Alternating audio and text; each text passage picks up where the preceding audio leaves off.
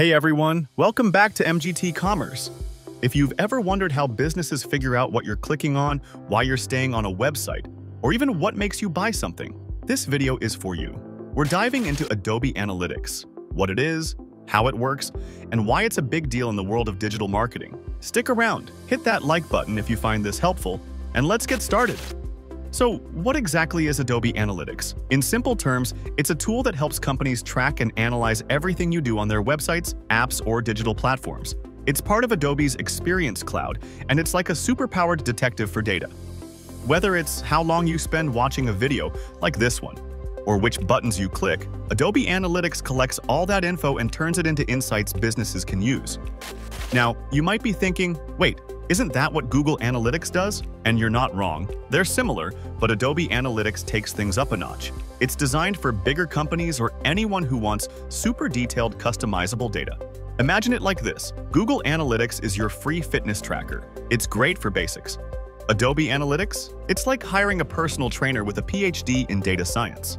Here's how it works. First, it tracks real-time data, meaning businesses can see what's happening right now. Say a company launches a sale and wants to know how many people are rushing to their site. Adobe Analytics shows that instantly. Then there's segmentation.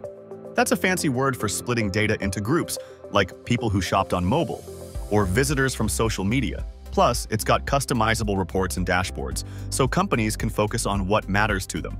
One of my favorite features, attribution modeling. That's where Adobe Analytics figures out which ad, email, or social post actually convinced you to buy something.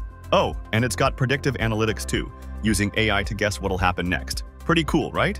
Now, Adobe Analytics isn't free like Google Analytics. It's a premium tool, and it's got a learning curve. But if you're a marketer or a business owner who needs deep insights and doesn't mind investing, it's a powerhouse. It also plays nice with other Adobe tools, which is a bonus if you're already in their ecosystem.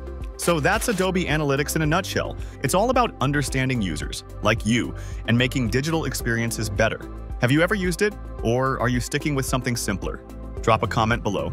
I'd love to hear your thoughts. If you enjoyed this breakdown, give it a thumbs up, subscribe, and hit that bell so you don't miss out. Thanks for watching, and I'll see you in the next one.